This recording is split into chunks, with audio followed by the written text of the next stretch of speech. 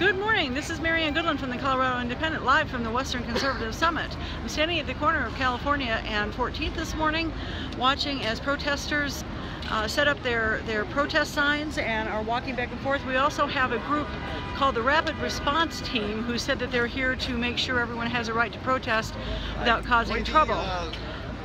Should be an interesting day. We expect Sarah Palin and Donald Trump to speak later this morning. Again, this is Marianne Goodland from the Colorado Independent.